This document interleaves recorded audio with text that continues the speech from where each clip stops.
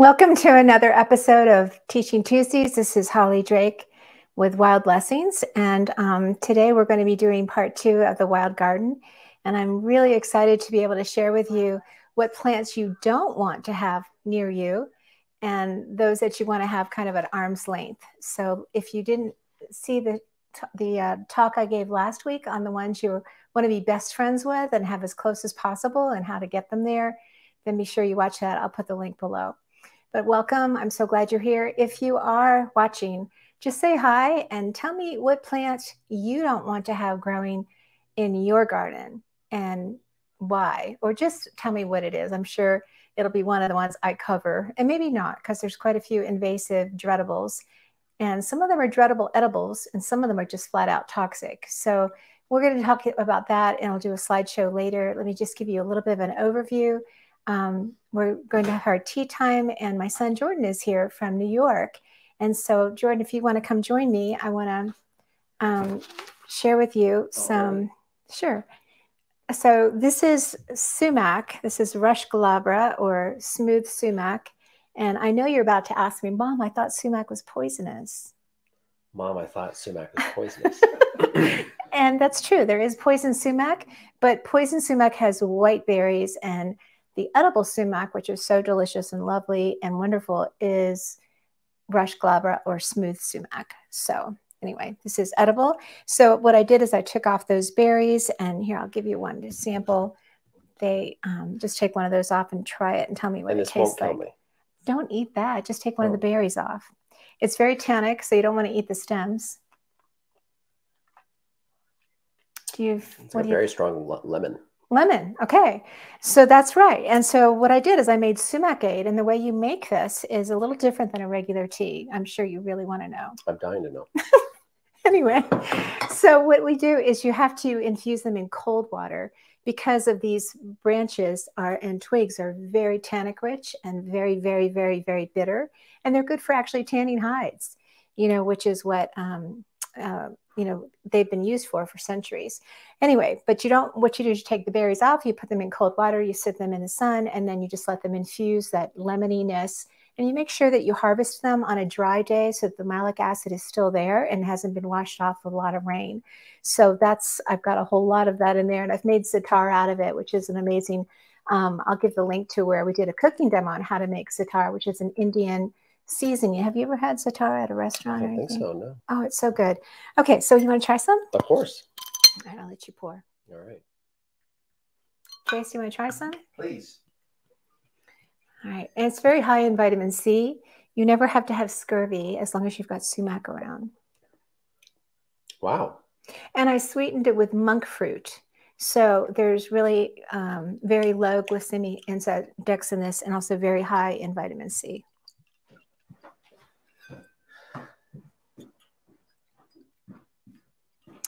I'm not doing a wild cooking demo today because we have way too much to cover. Yes, way too much. But I did make some acorn crackers, which, if you'd like to try one. Careful, they don't break your teeth. What do you think? Very good. Really? Yeah. Okay, cool. Yeah. Well, this was supposed to be acorn bread. This is what squirrels make when they hide acorns away. They go make acorn crackers. I haven't really heard about that. Okay. It's possible. I haven't studied squirrels. So, okay. So, Jordan, where are you heading, and where do you live? And tell us a little bit about what you're up to. Oh, he's home for this week because is this like a chat show now? I'm just proud of my son. We drink our sumacade. Yeah. Cheers. I live in Brooklyn, New York. I'm home for Thanksgiving. I'm heading to Torino, Italy after Thanksgiving for a film event. I work in the film industry, and I'm going to spend a week and a half in Italy. So I'm excited about that. Yeah, that's awesome. Make sure you look up foragers there so you can learn what's edible out there. It's a good idea. I should do that. I wish I could. Yeah, you definitely would. It'd be fun to go with you. Anyway, thanks for joining me, buddy. I sure appreciate it. And okay, I think. Do you have music to play me off? No, I just think you can go back to work. Is there clapping as I leave? Like, thank you, ladies and gentlemen. This has been Jordan Drake. I'm going to tell Justin to turn his audio Oh, okay. All right. So it's fun having my boys home this week, and I'm so proud of all of them. And it's just a joy. Okay. So let's see. So we had our tea and our cooking demo. I'm going to have Heather Pierre's story for at the very end because it's so wonderful. And she talks about how foraging literally is why she's alive today, and how her mother used to forage during the World War II in France because the Germans had taken all of the food, and how that literally kept her alive. And that's why Heather's one of my dear friends today. So we'll hear that story later. And we'll start first with this amazing book. This book is written by John Kallas, who is just an absolute phenomenal forager and a very funny author. So he kind of makes foraging really fun. And his books are very, very worth it. This one's called Wild Fruits from Dirt to Plate. And if you want to just follow along with me or get the book, I really recommend it. And what I did is I just made some notes from his chapter on how to create a wild paradise. And so there's something really exciting about going foraging and finding, going off into the wild and finding the cattails and bringing home the bacon, so to speak. But to be able to have them outside your door at your very whim is really wealth indeed. And so I have really worked at that. I have an acre. Jason and I live on an acre here in the mountains of North Carolina. And this acre, I have been so intentional to bring so many wild edible plants here that we're not already growing. So you need to first assess, what do you have? And anyway, he's got some really awesome points, and I just thought I would just read them because I don't think I can actually improve on what he said. And then we'll look at my slideshow to talk about the plants that I don't think we should have nearby. I did put all of the friendship quotes on my Wild Blessings with Holly Drake Facebook group page. So if you're not a member of that group, there's lots of handouts and crossword puzzles and fun things that are provided at that private Facebook group. So if you're watching with YouTube and you want to join that, just contact me and I would be happy to add you. But you have to accept to see the posts. All right. So for the wild garden, instead of grimacing, you cheer when the weed seedlings begin to sprout.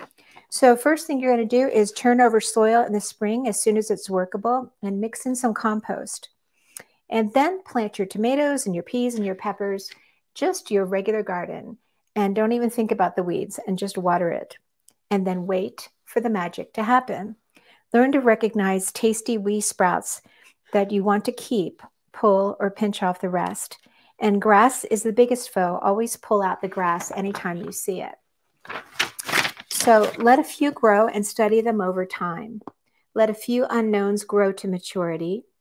And once you know what they are, pull out the undesirables and never let them go to seed.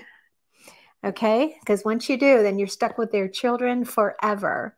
The fast-growing leaves of young plants are often considered the choicest. As weeds grow, gather their leaves and stems and thin them out to eat the thinnings. Baby greens are gourmet. The thinning process allows the remaining weeds to flourish with less competition. And then harvest weeds around the base of domesticated plants. So if you have a tomato plant, you want to harvest from the base out. So pretend this is a tomato plant and you've got a whole bunch of little lamb's quarter seedlings all around its base. You want to thin next to the base so that that tomato plant doesn't have to compete with the lamb's quarter being too close to it. And so he recommends that for a 2-foot tall tomato plant, you want to harvest all within 6 inches of their bases. Cover that now barren soil with mulch. If it's a 3-foot tall tomato plant, you want to do a 1-foot circumference with no weeds around it. The goal is to grow as much weed as you can without choking out the domestic plants. So you can have lamb's quarter and amaranth and purslane and chickweed in your domestic garden where you're trying to grow vegetables, as long as you give them a little bit of space. Don't harvest all of the weeds. Let some of them go to seed for sustainable yields every year. Once seeds begin to drop, spread them throughout the garden.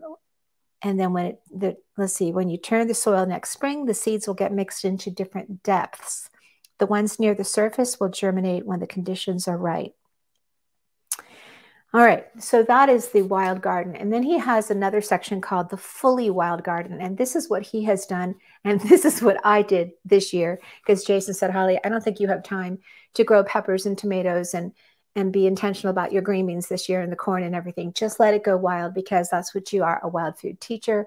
And so that's what I've done. And so that's what he's done. And he has some interesting points on that. So let me share those, and then we'll get to my slideshow. So he says, turn over the soil at least once or twice, and even 3 times a year, and water as if you had some domesticated plants there.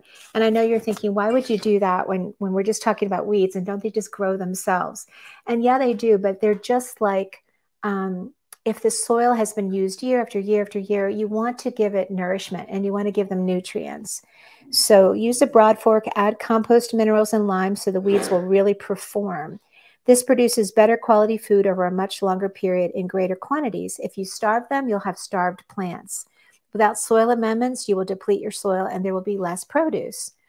Water the supply soil amendment and do your thinning like we talked about before. Keep up with thinning. It'll give you so much fresh food. You can can it, freeze it, dry it, eat it. And then you introduce wild seed into your garden or your yard. Expand your diversity, which is what I want to help you with today in our class.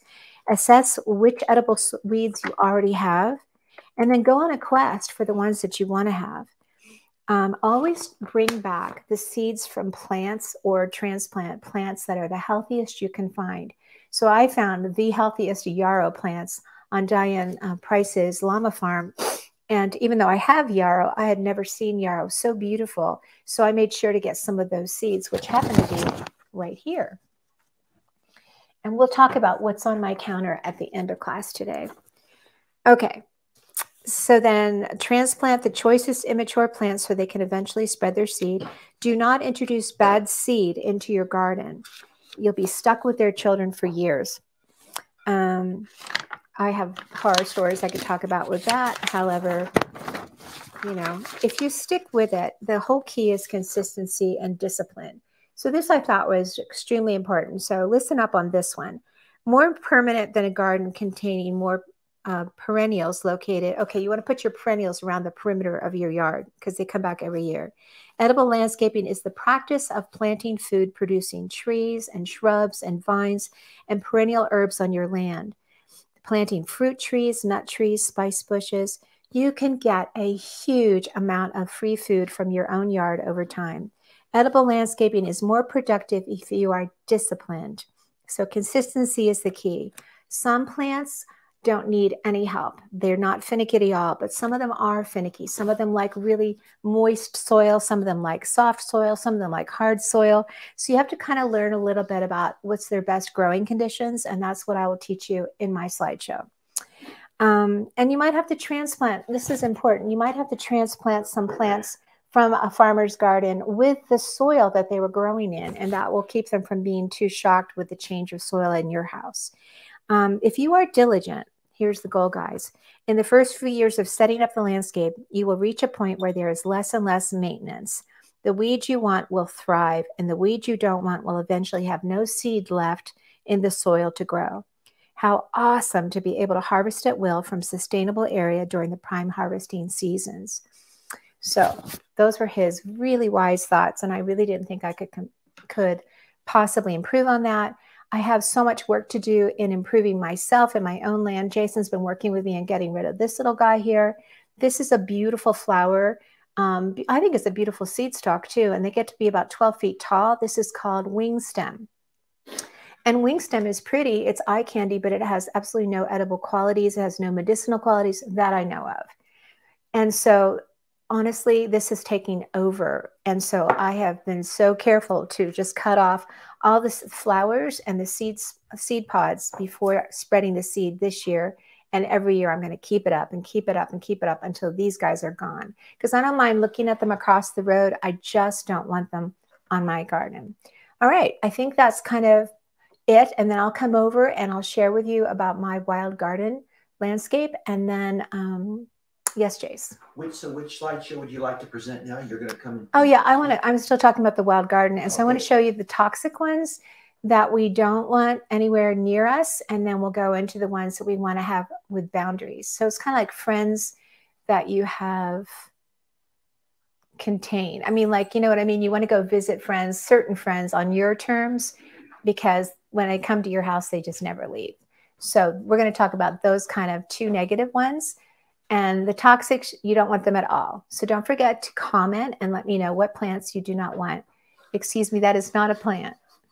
The boys don't come home to see me. They come home to see Max and to eat my food. Oh, he looks so cute. Are you going to show Justin? Oh. He wants to know about the plants you shouldn't have in your garden. Okay, well, I would like you to help me get rid of buttercups. Well, I think he does that, right? He digs up things for you. He does. He digs. When he digs a hole to China, I can use that hole, and I have planted echinacea and different things in those holes because they're quite large. Thank you, Max. Thank you for all you do. We appreciate you. Look at his paws. Sorry. I'm so sorry. I'm so sorry. I'm ruining the show. Enjoy. Okay, I'm going to come over to my computer. I'll see you in a second. Let me get my Sumac. That was crazy. Well, you know. He looks so cute. Yeah. All right. Oh, so you just narrated from here. That's cool.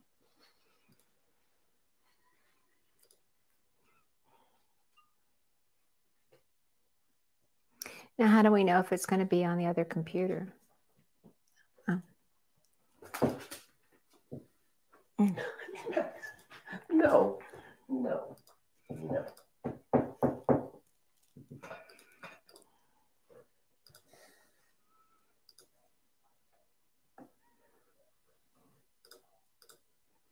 Just a moment, folks. We'll be here in just a moment. I can go talk about what's on my counter.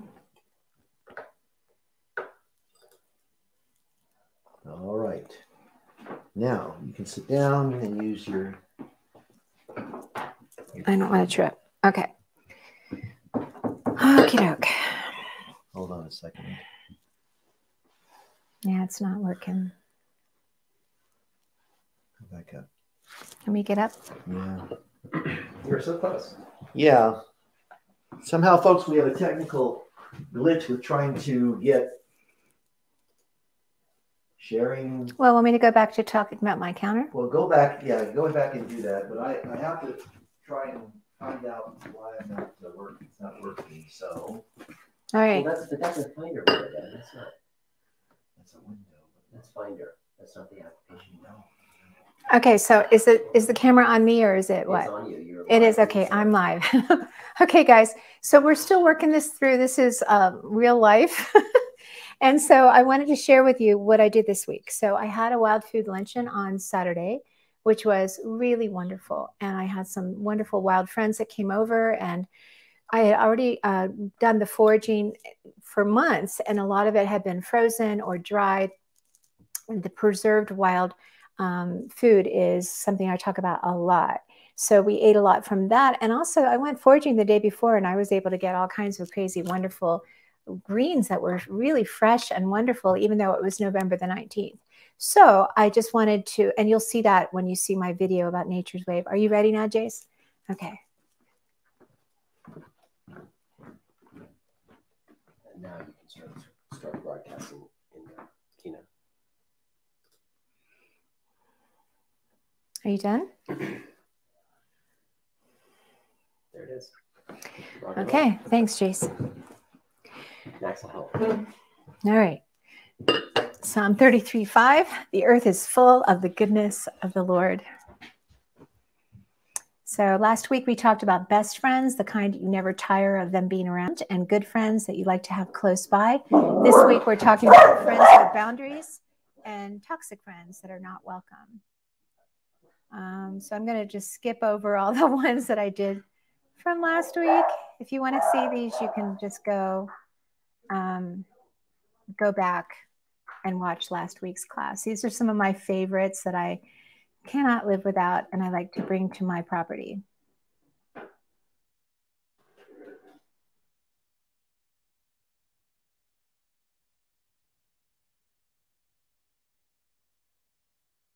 Each one has a specific way to bring them to your land. Okay, so these are the good friends that you want to keep close by. There's the sumac that we just had, the sumac 8, requires very little care. Yucca, This is such a delicious and nutritious plant. Pounds and pounds of tender buds that come up before the flowers. The flowers have such sweet, crunchy petals, and the tender seed pods following them, and then the edible seeds make it an absolute must to have on your wild edible landscape. So definitely get a yucca. And then wild mustard, you love that, but it just takes over. We talked about the mints and how they need to be grown in containers, or you put them where it's not prime real estate, because they will grow out of control. Also, they will, if you have them close to each other, they'll crossbreed. So keep your mints separated. Yellow dog blackberries. We have lots of blackberries on the mountain, but I've gotten rid of them, all of them, on my land, because I have an acre and I really don't need blackberries on my acre when I have them all over the mountains. So they're very invasive and they're kind of messy and hard to handle. So I kind of like having a location nearby. So always look for that.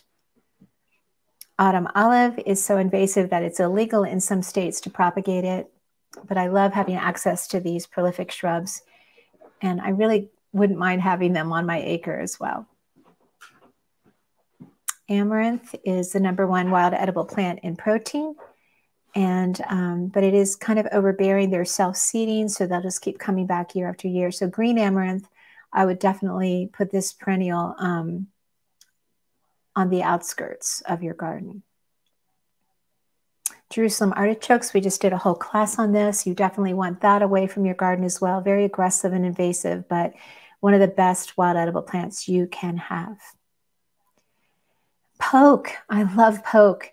Once it's rooted, it's almost impossible to get rid of this perennial. So I have that on my land.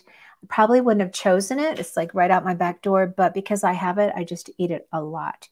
So it's best to harvest this from a distance, but it's one of those most delicious of all the wild edibles, but it has very special needs as to how you prepare it so that it's safe to eat.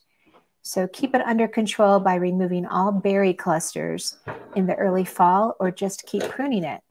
I like harvesting the berries for ink dye and for other rather iffy reasons that I talk about in my poke class. Poke salad is in the bottom right-hand corner. Comfrey, once that's planted, it's there to stay, so choose really wisely where you plant it. It is good to have a lot of it on your land, but at a little bit of a distance. It's excellent for food. It's excellent for medicine, for fertilizer. You just take a piece of the root. It doesn't have to be a large piece, and stick it in the ground. It needs no care whatsoever. It does like a little bit of sun, though, so make sure it has at least part sun to full sun. You can grow it in a container to help keep it contained. But the reason why you want a lot of this is because you can make really powerful manure by just making a really deep, thick infusion with the cut up leaves in a 5-gallon bucket and let it sit for a couple of weeks, and it smells worse than manure. And boy, did the plants love it. So this is one of my favorites. Okay.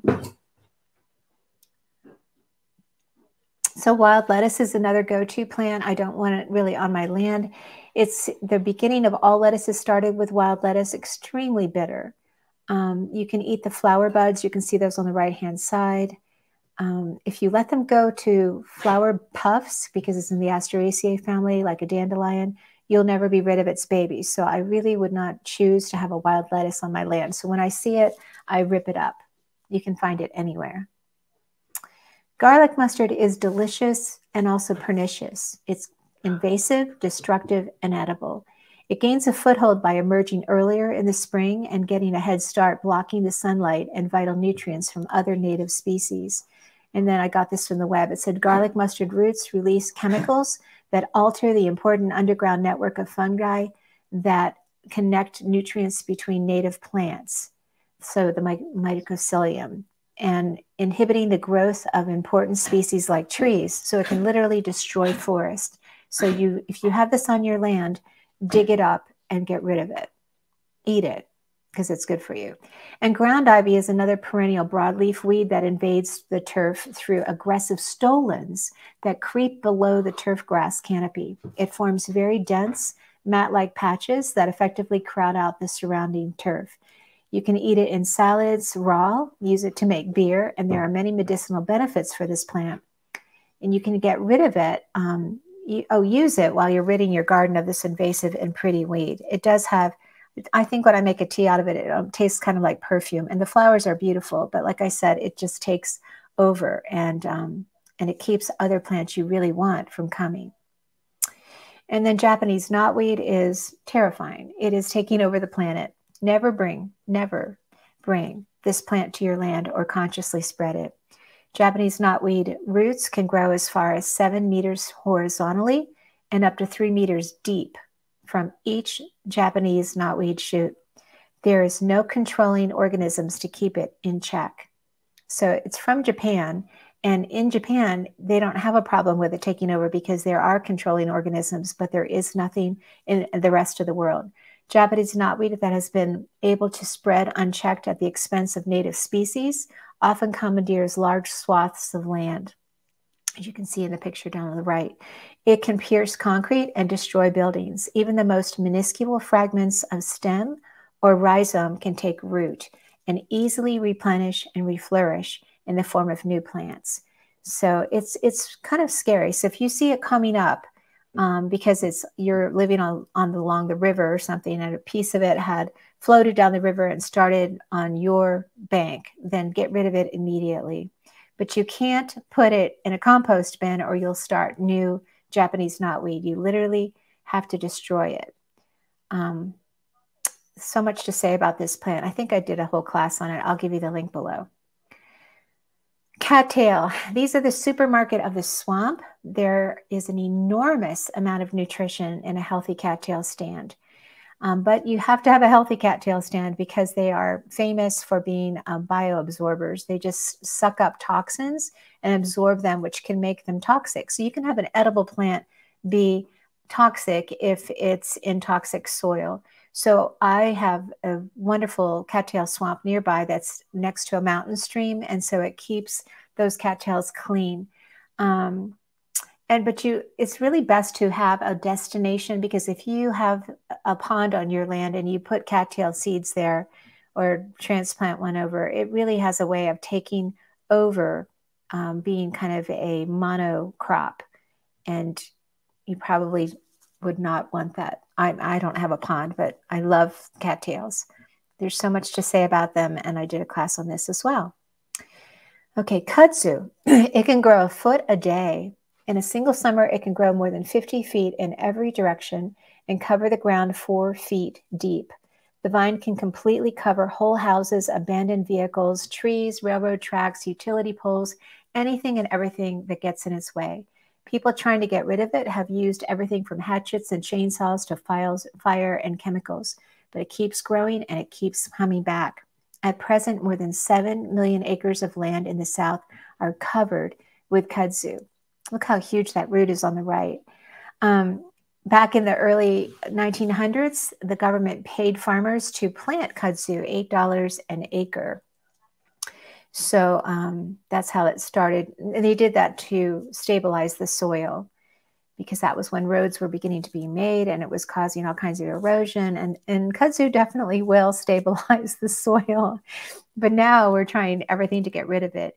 So if you can see that house in the picture there completely covered by kudzu. There's all kinds of crazy stories on the internet. You can read about that.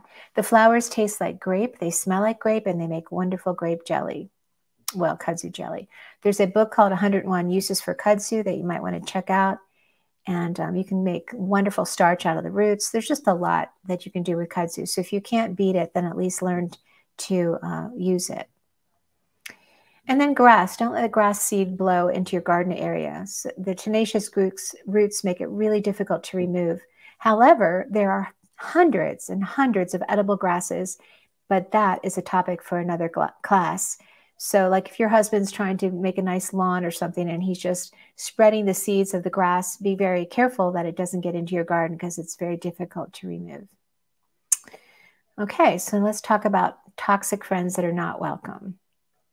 The Bible says, he who walks with wise men will be wise, but the companion of fools will suffer harm. So having these guys around is harmful.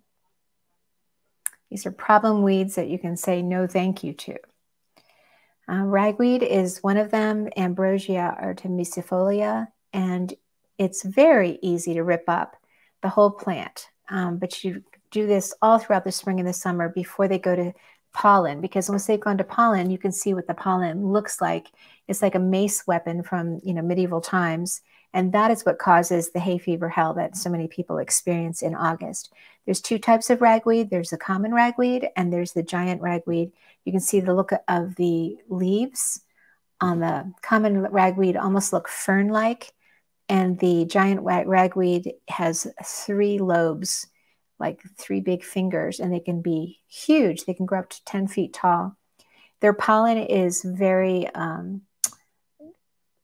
just kind of like dull greenish yellow because it's wind pollinated, which is one of the reasons why we have such problems, because that pollen gets into our sinuses. So ragweed, just work at getting rid of it. Groundsel, we had talked a lot about this last spring. It produces abundant seeds which spread by floating on the wind with their parachutes, just like dandelion. One groundsel plant can produce as many as 1 million seeds in a season. Their lower heart-shaped leaves look similar to the edible violet, but it has more of a scalloped margin. And you can see in the picture on the top right that there's violets that are edible and wonderful in the same picture as the groundsel. So that I think the way to tell the difference is the violets have much more of a elongated heart look to them, and they do not have such sharply scalloped margins or edges.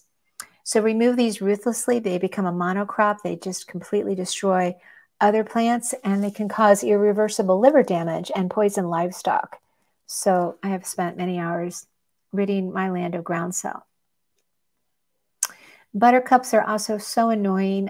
They spread by creeping stolons and can form monospecific mats, outcompeting other vegetation. All parts of a buttercup are poisonous for cattle and humans.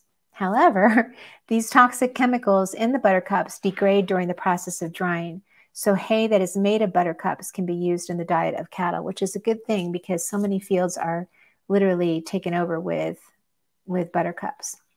Dig them out. Keep at it, or the buttercups will win out over the plants you want to have near you. Okay, and then white snake root, we've talked a lot about that this summer. It contains a cocktail of toxic compounds that can poison goats and other livestock, causing neurological disorders commonly referred to as trembles, and it can be fatal. The toxicity can be passed through the milk, like of milking cows, causing similar problems in humans or nursing young. During the 1800s, when it was common practice to graze livestock in forested or newly cleared areas, this so-called milk fever was a common cause of death for the settlers. Such poisoning seems to have subsided as newly cleared land stabilized into established open pasture, and livestock were increasingly kept out of the woodlands. Thus, snake root poisoning all but vanished as an issue for generations, and knowledge of its dangers diminished. However, with the resurgence of homestead farming and mixed land use, livestock such as goats once again are having a higher chance of encountering white snake root, with serious implications for the herd and for humans. This plant is the cause of milk sickness. It is poisonous to cattle and killed many early settlers who drank the poisoned milk, including Abraham Lincoln's mother, which is probably the most famous story. So literally, I have spent hundreds of hours getting rid of snake root on our acre, but it's everywhere. I mean, it's so prolific here in the high country.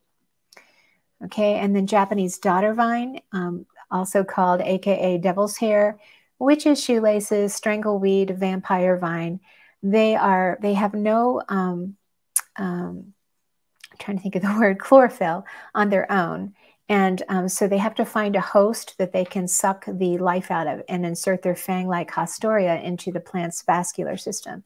And this can cause all kinds of viruses, and it destroys the plant. So the way to get rid of this is to literally rip up the host plant by the roots, and you have to put them in bags and take them to the landfill. You can't put it on a compost bin.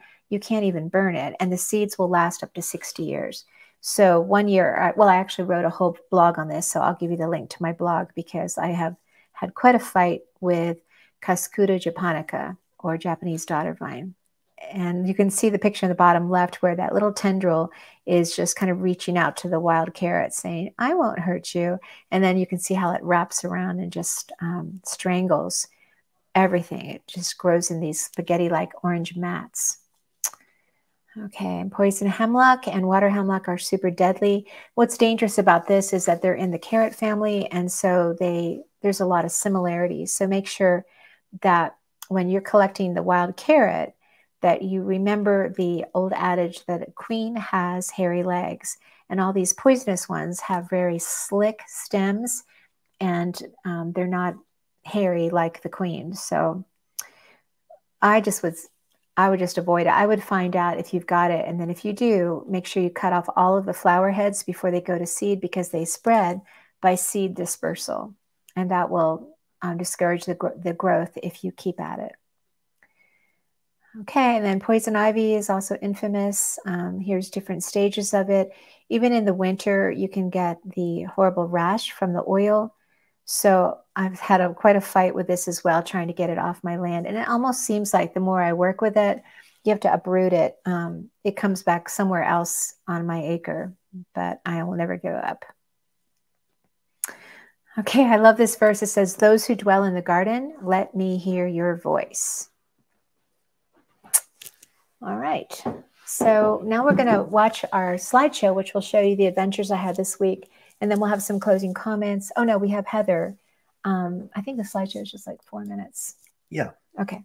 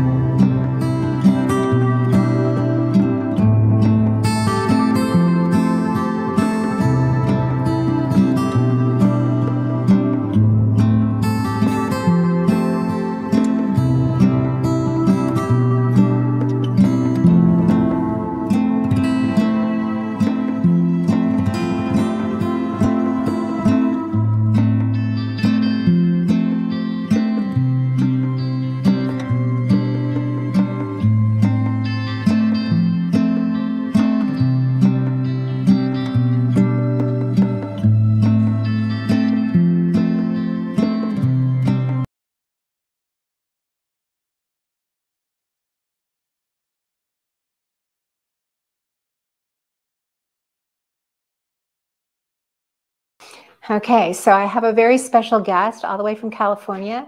This is my dear friend, Heather Pierre. We're total kindred spirits. We've known each other about 12 years, but I've never met her in person. She has quite a history in herbalism and foraging. In fact, it's because of foraging that she's even alive. So I can't wait for her to tell that story to you. But let me tell you some more about her. She was an actress in Hollywood for years. Heather, what were some of your movies that you did? I did more commercial work than I did movies. There are movies here and there. I had an IMDb page, but most of my money came from commercial work. So yay for pharmaceutical money. Yay. Okay. And then she's also a veterinarian, which is really helpful because she has had so many animals and a service dog that just passed away. But she's just a wonderful resource.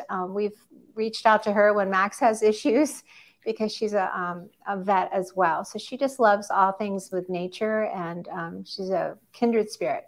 So the reason why I've asked Heather on is because we are talking about how to use wild edible plants for survival. And we've been talking about Jerusalem artichokes as being the ultimate survival crop. But there's so many fun, amazing plants that we can have on our property or in a pot in our front porch that are free and provide even more nutrition than what you could purchase in the store. So I would love to have Heather share her story.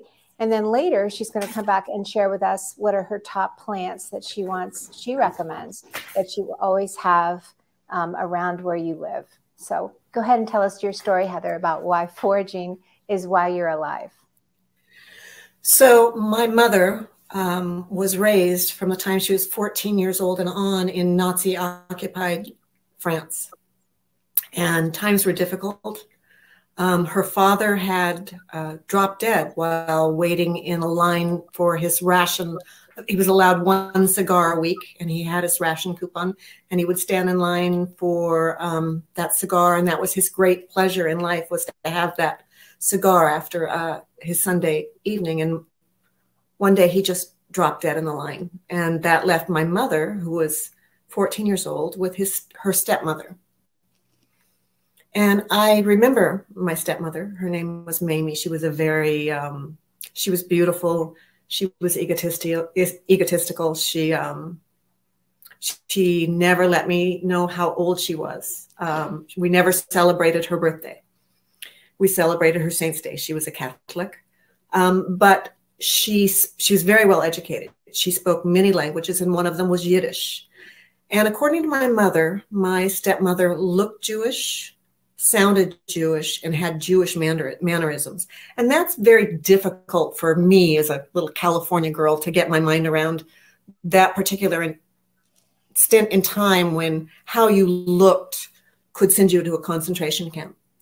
But because of that, my grandmother was afraid to leave the house, so that left my mother to try to find food for them. And there was no food. The Germans took all of the food. So they were left to forage. And eventually, under the cover of the night, they rode bicycles into the south of France under the Vichy government, hoping that there would be more food there. And of course, there wasn't.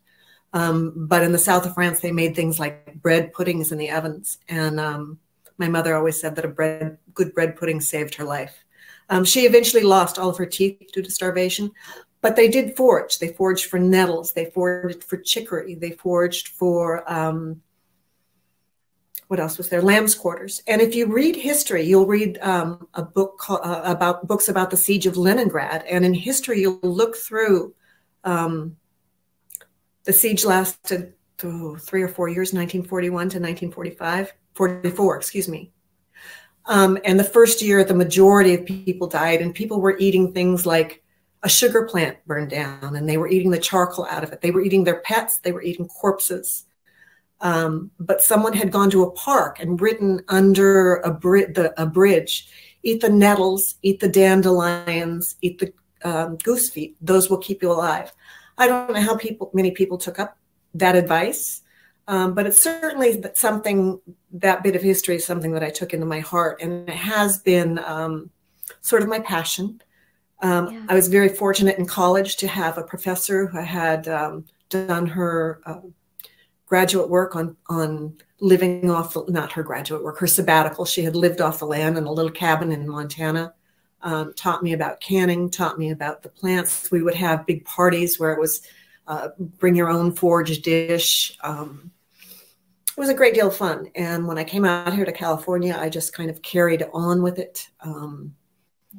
I had a magazine. It's still available online. It's one of the issue magazines, and you can easily find it.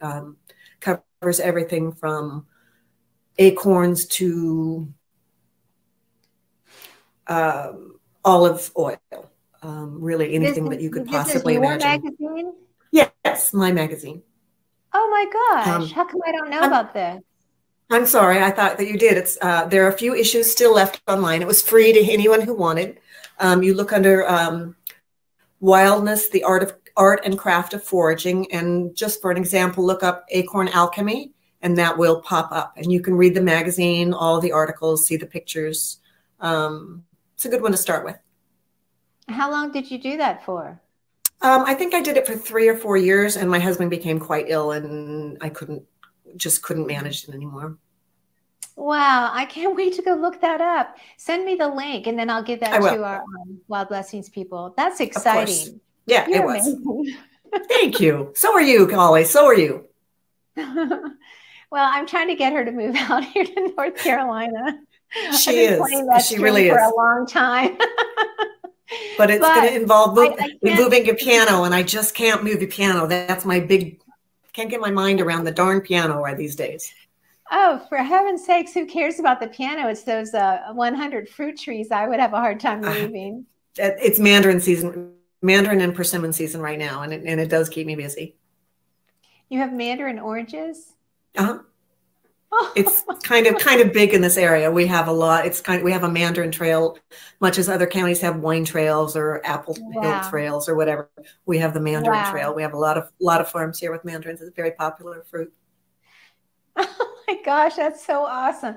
Well, I saw you post that you had pomegranate tree. I do have a lot of pomegranates. And I guess when it comes down, because really I think that your purvey here is talking about the plants that you would need to carry on in case there's a burp in society, in case there's something, and who knows what could happen. I tend to don't share about those yet, because that's okay. All right. Week. Okay. So all next right. week I'm going to be talking about the wild garden, and I'm going to be talking about you're the what is it that people say? You're the sum of the friends, or the average of the friends that you have around you. Correct. And so thinking about what plants you don't want to have around you because they're a bad influence and they take over, or the plants that you can't have enough of. And so that'll be kind of my stick, and that'll be when I have you share that. But you can share that with me now, but then I'll share it next week. But I just wanted to ask a few more questions about your story. So I'm sorry, but why did your dad die? I don't understand. Was it because he was starving? No. He dropped dead of a stroke. My grandfather dropped dead of a stroke while standing in a rations line. And that left my mother alone, 14 years old, with her stepmother who couldn't leave the house. So really survival depended on my mother and what she could manage. It was a difficult time. She eventually there was so little food, she did eventually lose her teeth to starvation. Oh, wow. Well, I remember when your mother was alive, you would write about the funniest things that she would do. And she was very intelligent and clever and funny. And of course, you would capture that in such a compelling way that I just felt like, oh, I wish I knew that woman. She just sounded like a real hoot. You have been there as well, taking care of your elder, which is what we do.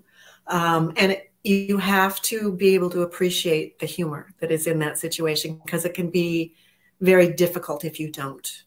So just appreciate and you embraced it. Yeah, give them love and enjoy the humor and make the most of it. And yeah, my mother used to say, "Your father came to visit me last night, and he's still an SOB." And my father had been dead for 10 years. So you have to learn to roll with that and take with, and just encourage them and give them love and accept them. Of course. So did your grandmother. Okay, so I find that interesting that just because your grandmother looked like she was Jewish. She looked like she was Jewish. She spoke Yiddish. She spoke Jewish, which is Yiddish. She spoke that language. She spoke many other languages as well. She was very well educated. I have a picture of her at the Polish embassy. She's very dressed up in a very severe black dress with obviously the tight girdle. She's seated. There are all these Polish men standing around her. And I asked her, I said, what did you do for the Polish embassy? Were you a secretary? And she never told me. She just looked at me and said, oh, honey, I don't type. So that was my grandmother. Never was entirely sure what she did at the embassy, but she was a tremendous businesswoman. She amassed, when she came to the United States, she came after my mother did. She did quite well in real estate, which kind of surprised me. You wouldn't think that a little old lady from Europe could.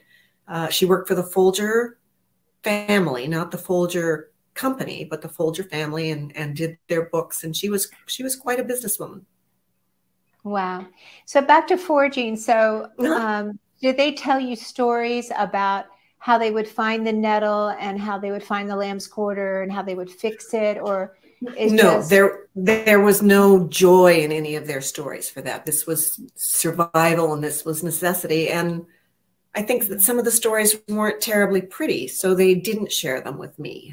It was just like, oh, I recognize this. We ate this walking around in our yard in California because we have those plants here. So she would tell me, oh, I recognize this. And we went into other plants as well. We went into the California ones because we have the miner's lettuce here and we have the soap root. And she recognized those, even though they aren't something that she would have in Europe. She was an intelligent woman. She was the last librarian in my town, but she recognized those and recognized them as food and introduced me to them and kind of created that feeling and that wonder and that sense of curiosity because it was kind of cool to have your mom talking to you about that stuff. Well, and our medicines, common sense. It was all part of our heritage. My husband is actually alive because of dandelions, because my mother-in-law, his grandmother, his Athena, his Yaya, they were Greek. She had 10 children and they lived in one little tiny apartment and in Lowell, Massachusetts. And Yaya would go across the street to the park and she would gather dandelion leaves and roots and she would make a broth out of it with the leaves and then the roots, and then the family would they lived above a bakery and the baker would give them their day-old bread. So they would have day-old bread and they would sop up the dandelion liquor, pot liquor, right, and eat the greens. And that was their dinner every night, except for on Sunday, they would get a piece of meat. So honestly, Jason's mom really wasn't impressed with dandelion at all, but she lived to be in her 90s and she was so healthy. And I think that all of her siblings lived for a very long time. I believe the dandelion is what gave them such a strong foundation. A big part of it was her name was Athena. She was a god. You know? Yeah. But she used to think, Holly, why are you wanting to do foraging? That's I mean, to her, that meant poverty. But, exactly. And I do understand that. Yeah. One time when I was in high school, I went to the grocery store and I bought a bag of mussels, and they were, I think, $14 for this huge bag of mussels back then, which I'm sure they're much more. And I brought them home, and my father was aghast because he had grown up very poor. He had actually been in the poorhouse in Nova Scotia, and he said that to him that was what poor people eat, and he was not poor, and I had to get it out of the house. That was very much imprinted in his head. Wow. That there are some things that poor people eat. He was one. He recognized it. He wasn't poor anymore, and he was not going to eat. Even though he loved seafood in all shapes and forms, mussels were not going on his table because they represented a certain darkness to him, a certain part of the past. He would not eat them. I wonder how much our children appreciate the stories of their ancestors. I'm not sure. I'm not sure about that. Because I know we do. We appreciate it. Yeah, and I as well. I'm still learning part of the stories of my family. My father's family was so dark. He didn't talk about it. And now that he's passed, many of the relatives are coming forward and kind of telling me some of these stories. And some of them are absolutely shocking to me. My father was in a poorhouse when he was 12 years old. What the heck? You know, yeah. Where's your childhood? My father ran away from the poorhouse and crossed the border into the United States illegally when he was 12 years old, and made it all the way to California by himself. No grown-ups. Yeah, this is beyond our level of comprehension. I think it's certainly beyond mine. Well, it explains why you are who you are, though. Yeah. Yeah. I think you're pretty awesome. Okay, so thank you so much, Heather. And next week, Heather, well, she's going to share with us now, but next week I'll share with you the plants that she thinks need to be in everyone's yard.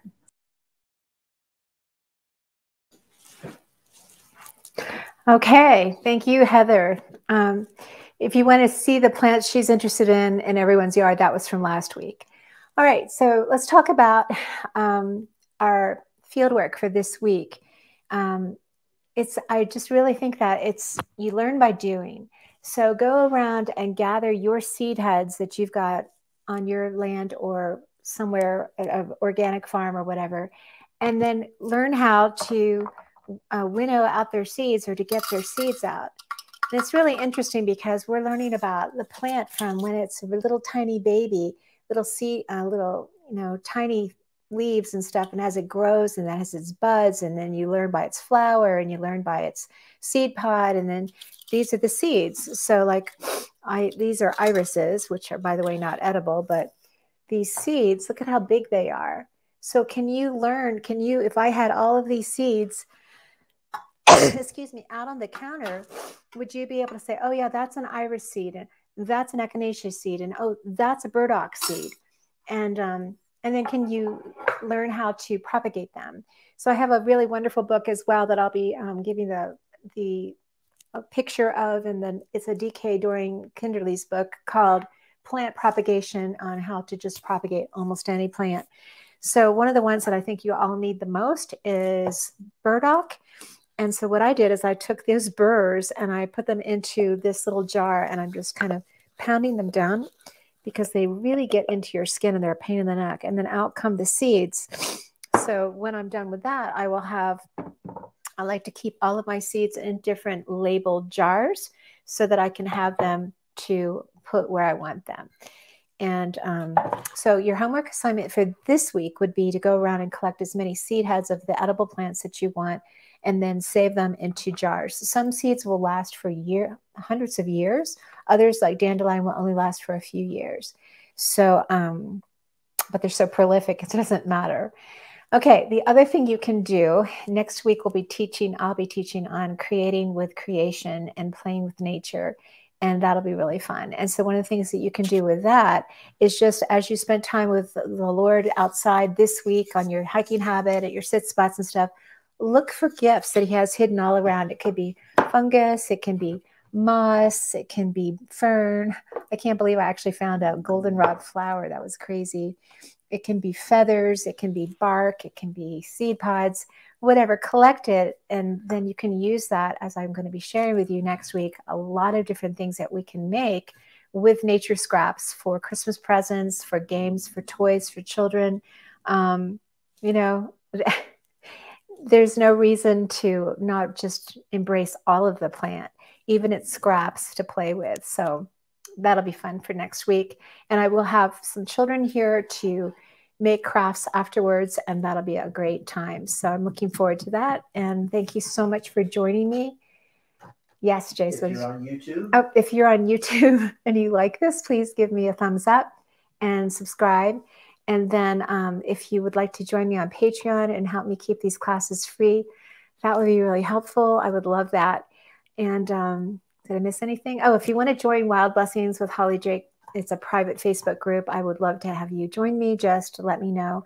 I do have lots of blogs at wildblessings.com that I hope to update this winter, but during my winter pause. But that is going to be in the comments below as well.